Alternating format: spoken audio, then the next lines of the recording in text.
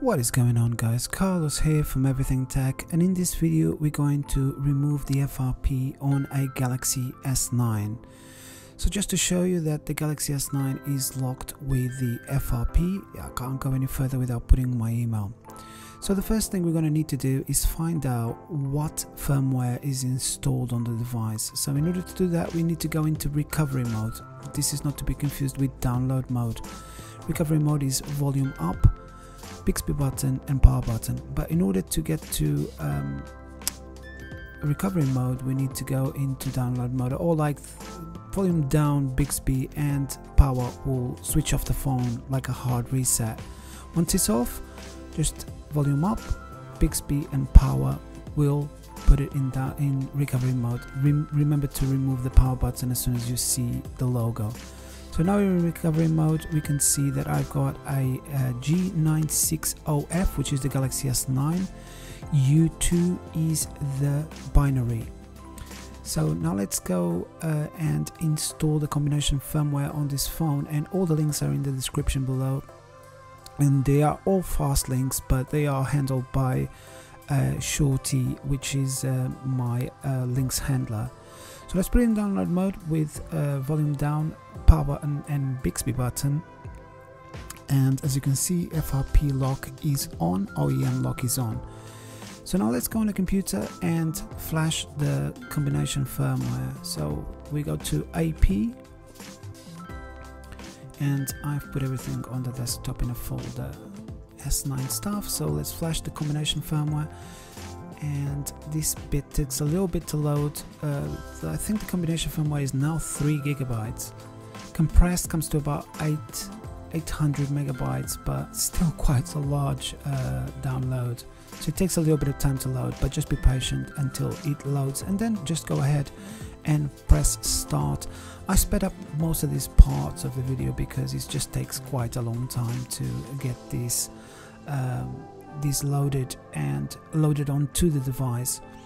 So I sped it up so you guys won't have to wait, but believe me, there's no trickery involved in here, and everything is legit. So once it's flashed, you'll see Galaxy S9 and some pink writing on top left of the display, and you're gonna be able to see factory binary.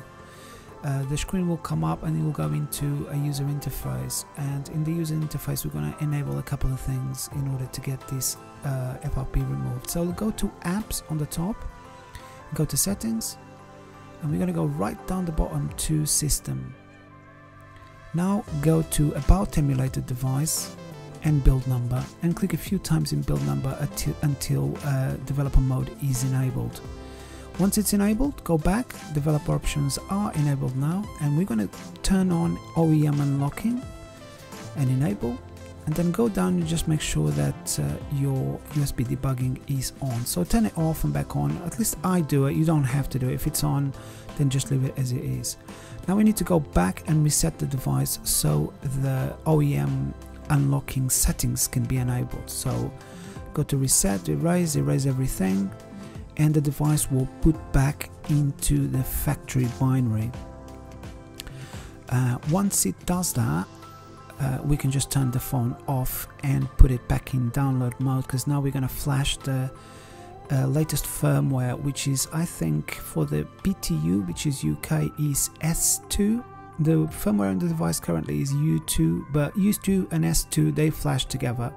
What you can't do is flash U2 on a U1 device or U1 device on a U2 firmware.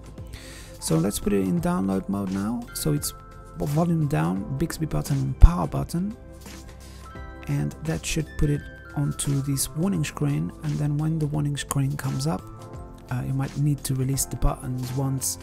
If you see the battery logo, wait for it to finish and then press once again on all the buttons, and then press up, continue to go into download mode. So now let's flash the official firmware for the device, the latest one. So let's go into BL and load the BL part. Like I said, the links are in the description, the AP part, and let's load the AP part. This part takes quite a long time to do. So I sped up this little bit here while it's loading, so you don't have to wait. And then we're going to load the CP, which is the modem, and the CSC. Instead of loading CSC, we're going to load up home CSC. Once it's all loaded up, just press start and wait for the process to finish. This process takes quite a bit of time, so again, I sped up most of this video, or most of these parts where it's loading, because it's just such a long time. The video would be 45 minutes easily. So once it finishes flashing the firmware on the device, you'll see the logo, no more pink writing on the top, and you'll see this installation erasing screen with a little Android, and the phone will reboot again, and now we will go to the lock screen. But sometimes it gets stuck halfway through, so if it does get stuck like it did for me, all you need to do is pick it back up again, press the power button, volume down, and Bixby button to just hard reset it, sort of thing, so you can go back onto the reboot screen, sort of thing. And afterwards, quickly move your finger to the up button so we can go back into recovery mode. What we need is recovery mode.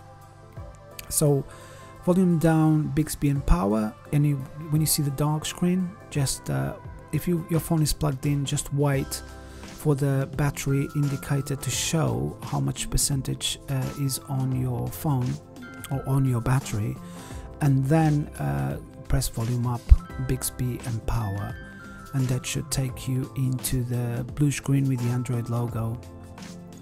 Remember to remove the power button before the phone starts. And now we're gonna go and wipe data factory reset.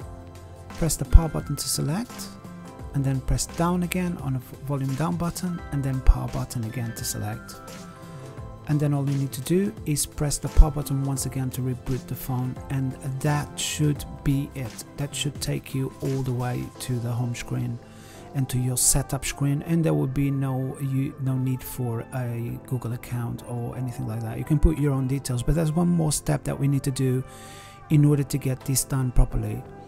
Because we've enabled OEM unlocking, the phone will not lock again. Even if you try to put your Google account, FRP will not lock again, so the device is pretty much unprotected. So in order to get the FRP enabled again, we need to disable OEM unlocking. So wait for the device to get onto the home screen. Again, I sped up most of these parts in here because the loading is a very long time. And we're gonna go and do the same thing. We're gonna go through all of the setup process. You can either connect to Wi-Fi, or if you don't want to connect to Wi-Fi, you can just skip all of that. And as you can see on the bottom, emergency call and accessibility are now on. So I've put in my password for my Wi-Fi. You don't have to do it, but I did it. And then just accept the terms and conditions. You'll be checking for updates and setting up, and it'll take a little bit of time, this step here. I just skipped all of it. Just keep skipping all of the way to the end. This is not time to set up the phone because you're going to need to reset it once again. So keep on skipping the phone, all of the options on the phone. Don't install anything. This is just going to give you more headache and take more time. Adding the finishing touches takes a little bit of time to go through, and once that is done, your phone should be all set up. And now we're going to go and enable OEM unlocking, or sorry, disable OEM unlocking in order to get the phone to lock again if you put your Google account, and not to be unprotected. Because if you don't do this, if you put your Google account, it will just not lock to FRP, so anybody can just go into recovery and delete everything on the phone and get to use it. Unless you forget your password all the time, this might be a good option for you, which is the rare case that you'd forget your password more than once. So go into settings now, go all the way to the bottom. I can show you that there are no accounts in here. There are no accounts. You can add your own account, but we're not going to do that right now. We're going to go back. I've got this connected to my Mac now because I don't need to do anything else. So we go all the way to about phone, and then we're going to go software information. and we're going to go to build number, which is up the top. There we are, and click a few times on build number to enable developer options. Go back once more or twice and go to developer options, and now OEM unlock. We're going to disable this and press disable. It will ask you to factory data reset, so let's go and factory data reset once again. And once that is done, that is it. You can just use your phone as it's exactly like it was before you forgot your password. It just works. It's fantastic the way that this works. It's a much easier process than it was before, where you had to use FRP bypass, and sometimes that didn't work and you had to go all the way and install the combination firmware once again. Now it's much easier. So instead of making it harder for you to break into the phone, Samsung or Google have made it much easier for a hacker to get into the phone. So I sped up this part of the video here on the loading screen, and then you'll be able to see. I'm not even going to bother putting the password now. It should be okay. It shouldn't need to put the password on it. And just skipped all of the things, so you can see that there's nothing locked on the device. You can just use it like it was before. So I guess this is it for this video, guys. Thank you very much for watching. If you did like this video, or if this video helped you, please give us a like and consider subscribing so I can continue releasing more content like this. I have got a ton more phones to come, but it's just the time free that I've got in order to make these videos, because they take quite a bit of time to set up. I need to reset the phone with my account 3 or 4 times in order to get the process just right so I can record it. So if you appreciate that, please consider subscribing and liking the video is really important to me. So thanks again for watching, and I'll see you in the next one. Goodbye.